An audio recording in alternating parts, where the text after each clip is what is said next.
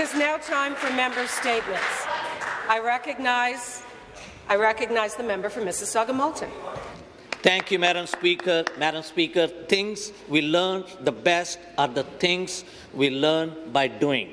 Research shows experiential learning has the highest rate of knowledge retention at 90%, as it provides an opportunity to see, feel, and experience as you're learning. Since 1975, the Ontario Legislature internship program has been a distinctive example how experiential learning prepares new graduates to be job-ready. Each year, from September to June, 10 motivated university graduates complete paid internship on all aspects of legislature with the MPPs from both sides. In last 48 years, 307 MPPs have hosted 416 non-partisan interns. OLIPS opens the door for its alumni to have distinguished careers in many fields, with former interns becoming architects, academic, lawyer, public servant, public relation, as well as members or even becoming elected officials. For an example, Tim Murphy became MPP in '93, became Chief of Staff of Prime Minister Paul Martin. Here at home, Patrick Sackville is the current Chief of Staff to Premier Ford, was OLIP as well. So I want to say thank you to my OLIP interns, Gurkamal, Hebben, Esma, and Bridget, for being part of my office, learning while contributing, and bringing a new perspective. Thank you, Madam Speaker. Further member statements. I recognize the member for Nickel Bell. Thank you, Speaker.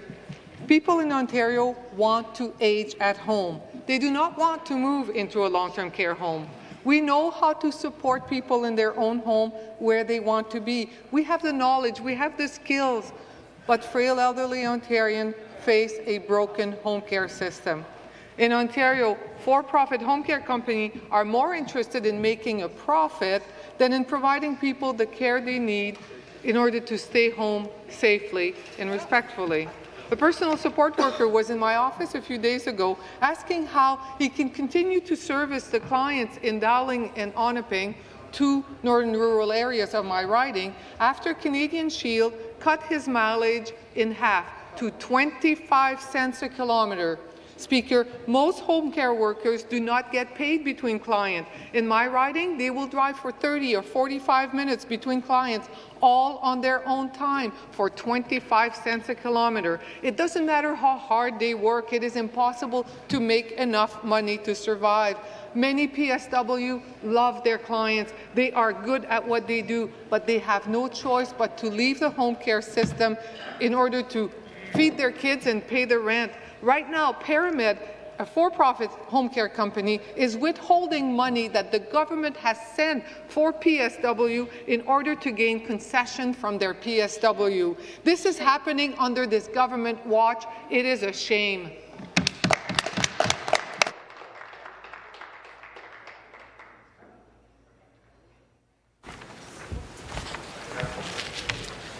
Thank you very much. Member statements. The member for Scarborough, Agincourt. Mr. Speaker, as part of our government promise to build more transit in Scarborough, the government allocated $1 million to start studies on extending the Shepherd subway line from Don Mills to McCowan. Accordingly, Metrolinx organized public consultations in November 2023. On December 6, 2023, MPP Raymond Cho, MPP David Smith, and I organized a town hall meeting to seek input from community organizations, residents, and stakeholders. The town hall participants unanimously spoke in favor of extension of the Shepherd line to be a subway and not LRT. The following community organizations: the Shepherd Subway Action Coalition, the Agincourt Village Community Association, Heathwood Redpayer Association, SD Ferguson, Pleasant View Community Association, the Federation of Asian Canadians, the Board of MTCC 872 Condo Board, the Chinese Cultural Center of Greater Toronto, the Rosewood Community Association, and the Filipino Center of Toronto presented their studies and analysis in support of subway extension. During the town hall and in their written submissions, the community organizations made persuasive and well-supported points to extend the subway line on Shepherd Avenue East. In addition, during the January 20, 2024 pre-budget consultation in Scarborough, a substantial number of Scarborough organizations also advocated for the subway option.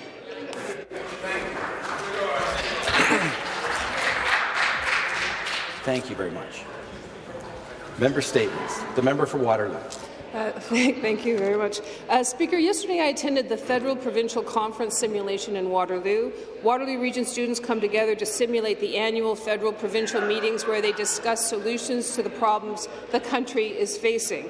We are fortunate to have teachers that believe it is imperative for students to truly understand the operations of the Canadian federal and provincial system and step into the shoes of politicians. In partnership with the University of Waterloo, the first conference was launched in 1965 with Stephen Langdon from KCI serving as the Prime Minister, and interestingly enough, Langdon went on to become an NDP Member of Parliament. Since then, FedProv has been a highlight of the academic year for students across Waterloo, and they just celebrated its 59th year. Yesterday was also the inaugural launch at Wilfrid Laurier University, and this is the beginning of a truly progressive partnership with the Waterloo Region District School Board and WLU. Speaker, the simulation is a unique opportunity for youth to gain deeper understanding of the decision-making process and the complexities of governance, something that we in this room know all too well. It fosters a sense of civic engagement and prepares young people to be informed and active citizens, which we need more than ever. Thank you to the educators who continue to ensure that FedProv continues year after year, and I'm sure the future politicians that you are mentoring and supporting.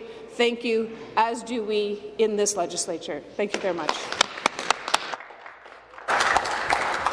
Thank you very much. Member statements. The member for Whitby. Thank you, Speaker. I'm pleased to share with my colleagues that $476,000 from the Ontario Trillium Foundation will be directed towards 5 non-profit organizations in the town of Whitby and other parts of the region of Durham, ensuring safe and accessible programming, activities and spaces for local residents. Speaker, whether it's purchasing equipment, building new spaces, or completing renovations, these grants will have a positive impact on the region of Durham. Now, Speaker, the organizations receiving these grants: Winreach Farm, the Sunrise Development Support Services Group, County Town Singers, and the Whitby Curling Club. They all play a pivotal role in enriching the lives of Whitby residents and contributing to a strong and prosperous region of Durham. Speaker, these grants go beyond financial support. It's about making life better for people in the region of Durham. It's about, Speaker, creating opportunities for communities to thrive. Thank you, Speaker. Thank you very much. Member statements. The member for Ottawa Centre. Thank you, Speaker. The House has reconvened, but since we were last here, 2 great Canadians have passed away, and I had an opportunity to attend a celebration of life for both of them. So I want to talk about Ed Broadbent, and I want to talk about Daryl Cramp. So I had occasion to be at Dominion Chalmers Centre with current and former elected officials to celebrate the life of Ed Broadbent that many people don't realize, but Ed won by 15 votes in a close 3-way race in his hometown of Oshawa in 1968, went on to serve this country, led our party federally for 14 years, was a friend to people from all caucuses, and it was wonderful to be in that room and to remember Ed as a human being, Ed as someone who believed Canada could be a place of opportunity for everyone. And I want to say, Speaker, politics is also full of surprises, because I found the same to be true of Daryl Cramp. Mr. Cramp was the chair of the government caucus for 2018 when we were both elected to this House, but he had served Canada in other capacities federally before that. And I had occasion in this building, after a very difficult debate in this House, to be up on the 3rd floor where both of our offices were, hanging my head, and Mr. Cramp came over, put his arm on my shoulder and said, "What's wrong, Joel?" And I said, "I'm having a hard time with the heat in this place." He said, "Take the heat and let it power you to work for your people." One of the things that was said at a celebration of life, Speaker, I take to the bank, and it is, you can get a lot done in politics, Darryl used to say, if you don't worry about taking credit. Amen to that. Rest in peace, Ed. Rest in peace, Darryl.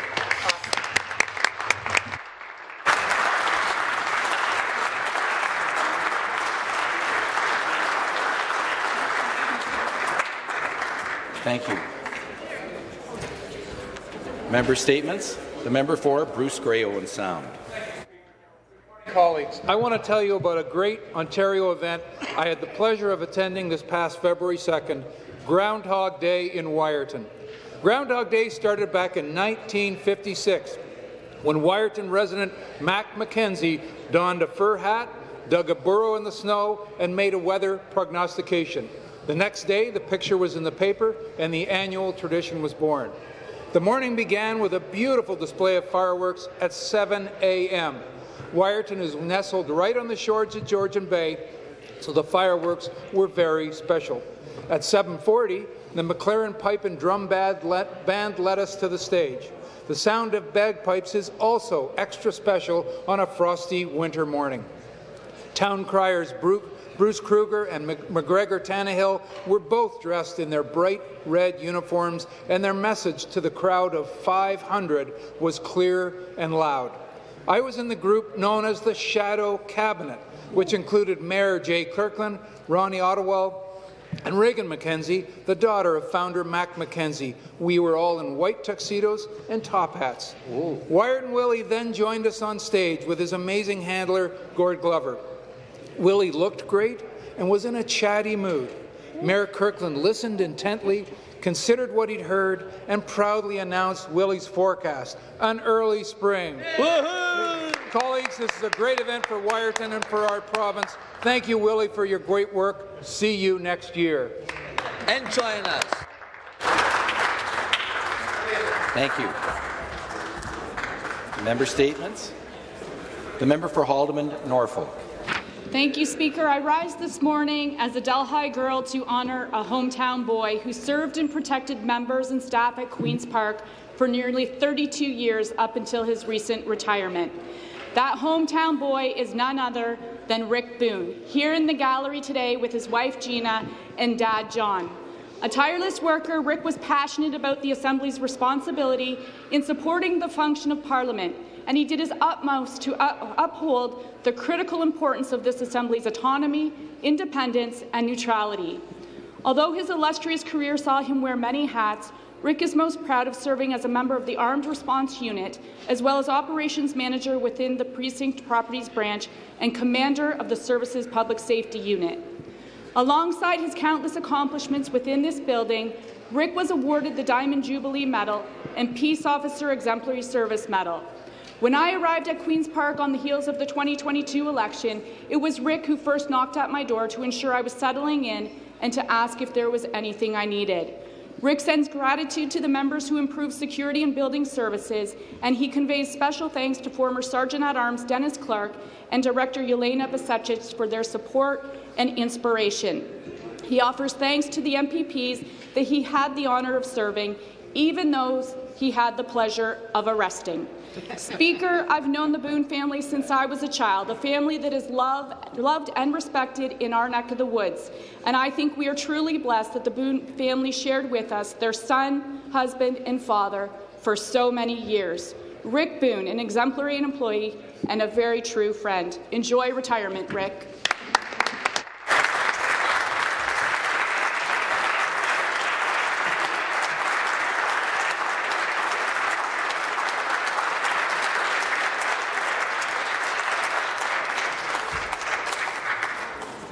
Thank you very much. Member statements. The member for Oakville. Thank you, Speaker. Great to be back in the House. Today, as we celebrate Black History Month, I'd like to reflect on the deep roots and contributions of Black Canadians. Today, I rise to honour that heritage, beginning with the historic town of Oakville, a symbol of hope and freedom in the journey in the Underground Railroad. Oakville became one of the main critical endpoints to the Underground Railroad network in the mid-19th century. There are many untold stories of courage and determination of individuals who, despite their perils, found sanctuary within our community. Their journeys from slavery to freedom aided by the support of Oakville's residents, embody our town's spirit of inclusivity, compassion, and justice. It is crucial to recognize and celebrate the vibrant organizations that continue to uplift and support Oakville's Black community. I want to thank Evangeline Chima, the founder and the CEO of Black Mentorship, Inc., for her outstanding leadership and dedication of Black professionals within our community. The work done by BMI is building pathways of success and resilience.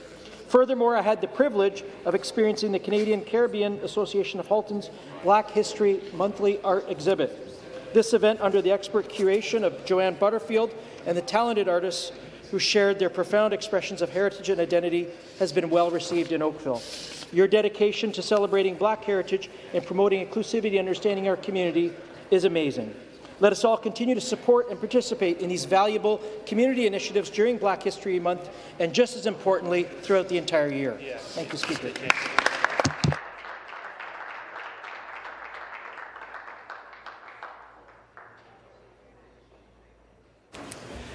Member Statements. The member for Hastings, Lennox and Addington. Thank you very much, Speaker.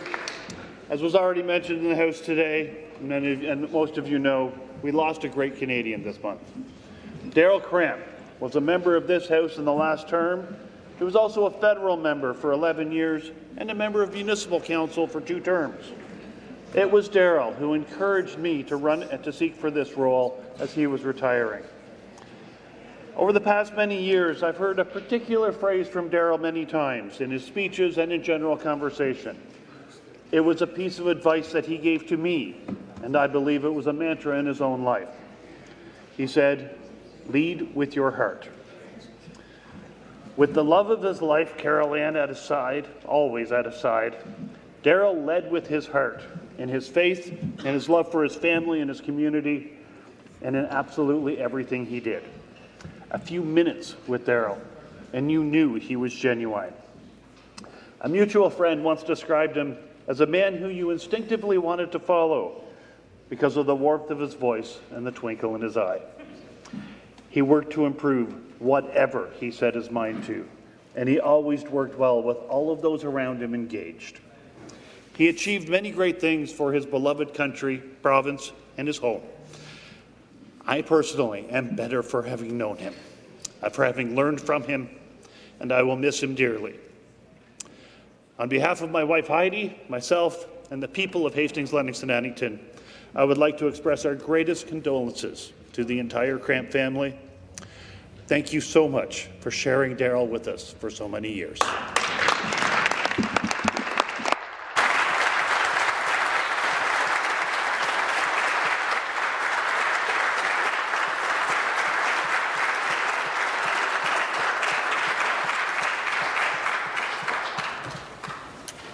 Thank you very much. That concludes our member statements for this morning.